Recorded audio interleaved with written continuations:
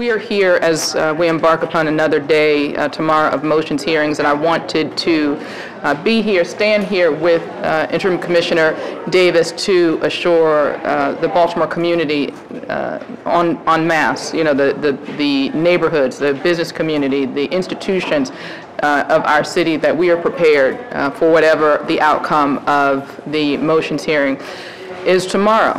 And we have shown through the last motions hearing day that we are prepared. We continue to work to strengthen the lines of communication and to ensure that we are prepared moving forward as these 6 trials move through the legal process. We are keeping our ear to the ground to make sure that we're aware of any potential protests.